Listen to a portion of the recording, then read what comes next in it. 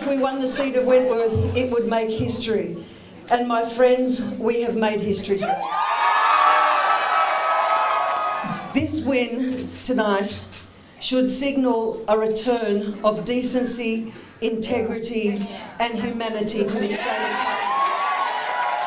I would like to say to any young people, any women, any aspiring independents out there, if you are thinking of running for Parliament or running for public office, yes, it can be tough.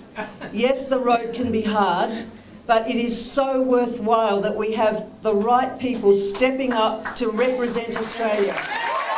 This victory is for the people in Australia who need a voice. I am humbled by this privilege, and I just want to say thank you, thank you, thank you.